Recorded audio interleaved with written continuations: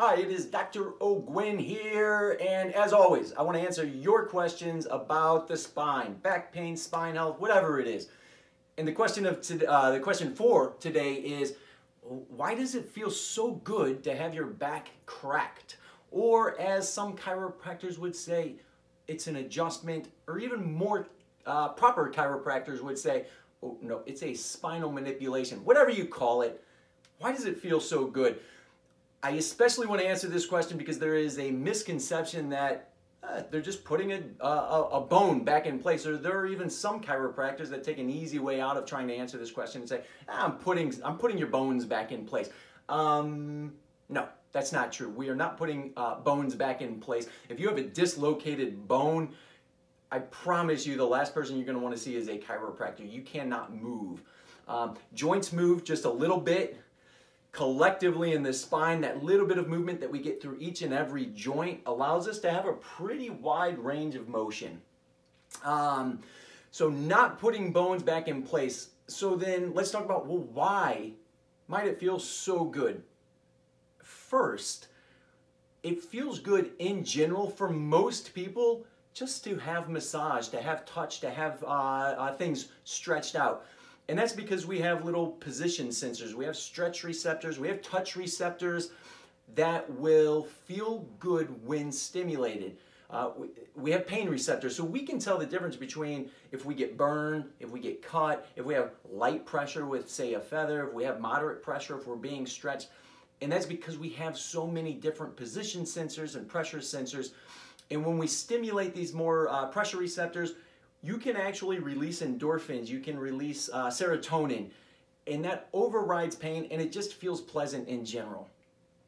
Okay, so why might it feel so good to get the spinal manipulation, or why do some people have this more profound euphoric effect from an adjustment? Some people might be more prone to having their joints lock up in a way. We've got these little cartilage folds, they're called synovial folds. And for some people, those might be more likely to become restricted or entrapped, they'll say, and it really interferes with the ability for the joint to move the way that it is supposed to be moving. When that happens, the joint is irritated, and if that wasn't enough, there's this reflexive response of the surrounding muscles that they lose their coordination, and so they just get tight instead. So the spinal manipulation in a case like this is going to free that joint up, give it that full range of motion that it should have, that it wants, and also there seems to be a possible neurological reflex with that where the surrounding muscles become more coordinated. A lot of researchers are saying the spinal manipulation is somewhat like a restart for the central nervous system, and when you do it, the muscles surrounding that joint have more coordination and they become less tight.